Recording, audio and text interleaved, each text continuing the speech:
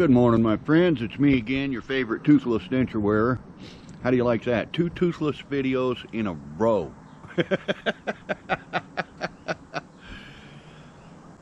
After being in the house for an hour or 2 hours this morning. What time is it? 7:30, so hour and a half this morning. After getting out of bed and taking my shower and just sitting at the table watching the sun come up, I decided to come outside and stand in the sun and warm up a little bit. The smoke is clearing out of the valley so the sun can actually shine through. And the reason I say the house is cold is because it's currently, I don't know if you can see that, 61 degrees out here. And our cooler cools the ambient temperature by 10 degrees by drawing air from the outside through the wet pads and blowing the air down through the house. But it's only meant to cool the temperature by about 10 degrees. That's about all water can do when air is being drawn through wet pads. It cools by about 10 degrees. So if it's 90 degrees outside, it's 80 degrees in the house. But you have cool, moist air circulating through the house, which makes it feel cooler than it is. So it got down to about 60 degrees last night, which meant the cooler cooled the ambient air temperature down by 10 degrees, and it was 50 degrees when I woke up this morning in the house. So, and surprisingly, I wasn't cold. It was a little chilly, it was uncomfortable, but I wasn't cold, per se. So, if you'll remember last winter, I was able to go outside just like this in, 15 degree weather. I couldn't have stayed out there all day, but I was able to go outside, make a video, and not be shaking and shivering and feel like I was going to die. Since my doctor got me all straightened out last year and told me that I needed to start getting used to the cold again and regaining my brown fat, that's what she called it. So there's 2 different kinds of fat your body produces. There's 3 actually, but we'll just say 2 types of fat. There's the fat that makes you fat, like I have now. The fat that makes you fat. That's just extra body weight.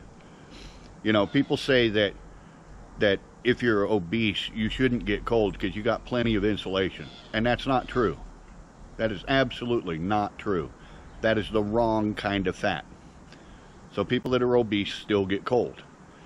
But your body also produces what they call brown fat, which is an insulating layer. So people that live in really cold climates like Siberia and Alaska and places like that have more brown fat than people that live in warmer climates. People in warmer climates don't need that.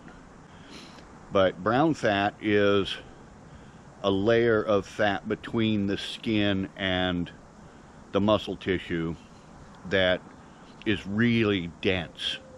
It's really dense fat. And it doesn't make you overweight. It just insulates you. So people with a lot of brown fat don't get cold as easily as someone like me with just regular fat. Non-insulating fat. That's just a little medical lesson for you that I learned. So anyway,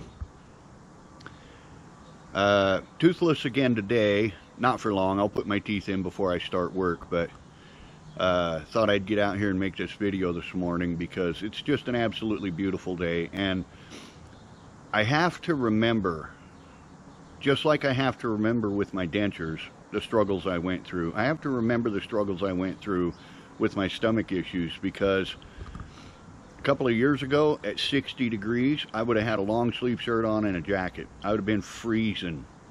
I would have been frozen because I had way too much. My cells were just saturated with liquid.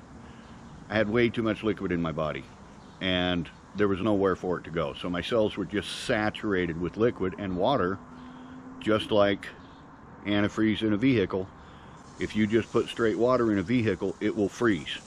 Your engine will freeze, your radiator will freeze, your hoses will freeze. That's why you mix it with antifreeze. Anti-freeze. Your blood is like anti-freeze.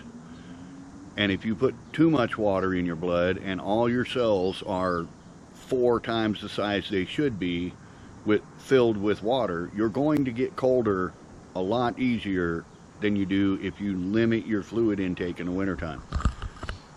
So that's just another little lesson I learned. So anyway, oh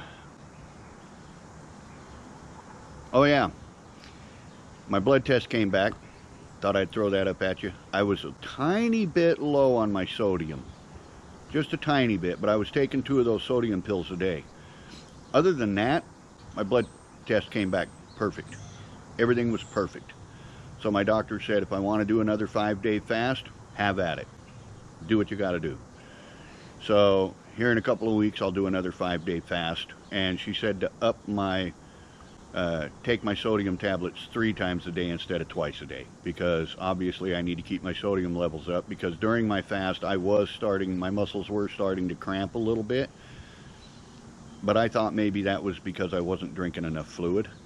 I thought maybe I wasn't, but no, she said, no, your sodium levels are just a little low, a little below normal. So, and they always are. So I guess she said just take 3 salt tablets a day instead of 2.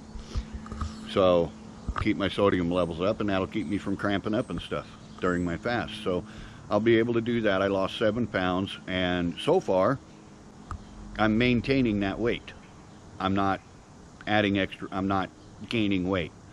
So Saturday, Sunday, Monday, Tuesday, 4 days of eating, and I haven't gained back any of the weight yet. So that's good. So here in a couple of weeks, I'll do another 5-day fast and see if I can lose another 5 pounds, and then I'll do it again until I get rid of this gut. So it's going to take time. Everything takes a little time.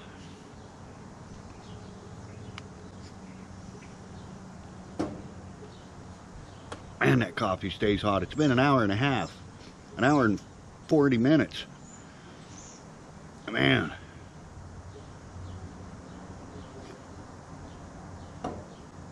It's still hot enough that I have a hard time swallowing it. Love that cup. I don't drink as much fluid as I used to. So anyway, you're seeing this on Friday. I have a road trip to make tomorrow. So I have to go look at something. So that's going to be fun. I'll post that video on my Bill's Life Like It or Don't channel. That'll come out next Wednesday. But yeah, something that I'm looking at something that I want because, well, the price is right and I can't pass it up. If I can get it, I can't pass it up. And you'll see that. But for now, I'm not going to talk about it. Just letting you know I'm going on a road trip. A short road trip. Not like a 2-day road trip or anything, just a short road trip. But anyway, yeah, so I really don't know what to talk about today. I really don't. The sky is beautifully clear again. Finally, the smoke finally blew out of the valley, which is, oh, man, this is just a giant bowl here. So the smoke just comes in and it just settles in the bowl and it just stays here forever, it seems like. But it's all cleared up now and the sun is shining through the tree. As you can see, the sun is nice and bright. So the smoke is all cleared out. Doesn't smell like a giant campfire out here anymore. And other than that, things are going pretty good. I think I can put my smoke alarm back up on the ceiling now because it kept going off. The cooler draws in air from outside. And my smoke alarm kept going off because there was so much smoke in the air that I literally had to close my window in my bedroom and I had to close this door and I, hoping that the cooler would filter some of the air, but it didn't really filter much. I mean, it does filter a little bit because it's drawing it through wet pads. So it did filter some of it, but there was still enough smoke that my smoke alarm kept going off because it's right there by the swamp cooler. So I had to take it off the ceiling, just go without it for a few days, but now I can put it back up. And that's it for today, my friends. Not really talking about dentures today, so sorry. But, you know, did you see that hummingbird? Did you see that hummingbird? How cool was that? He looked like he was about to land on me. I love nature. Nature's such a beautiful thing. It's so amazing. Get outside and enjoy some nature. Even if it's in your own backyard.